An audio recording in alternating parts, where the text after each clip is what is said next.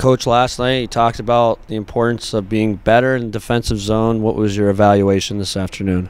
Yeah, we were much improved. I just think we played more to our style of play in general.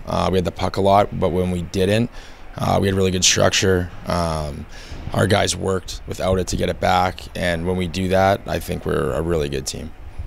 What else did you like today? It seemed like almost a 60-minute effort.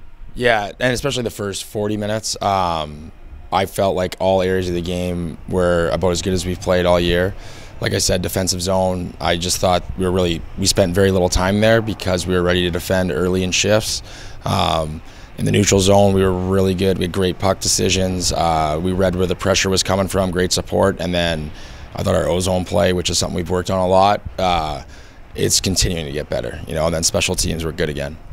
Naturally, how hard or difficult do you think, if it's a lopsided game, is it mentally to just stay engaged? I think it's really difficult. I think it's even more difficult with young kids. But our goal is to continue to get better every day so that we're the team we need to be going into playoffs.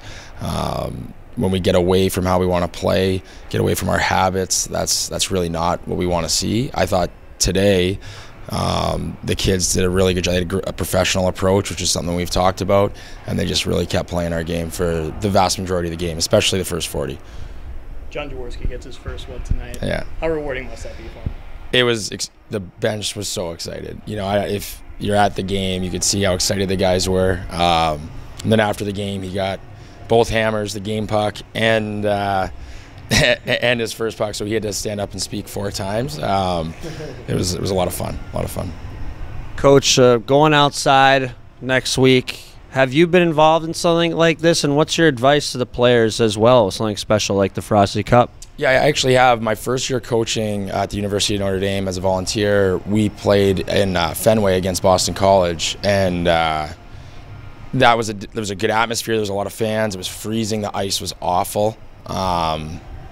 Like, it's a different game. Like, I don't know there's a lot of different things. Like, the sun could be in our eyes. Well, it's a night game, right? So that won't happen. But even the lights are different. I don't know how hot it's going to be, how slow or soft the ice could be. It's just different, But what I do know is they're a lot of fun.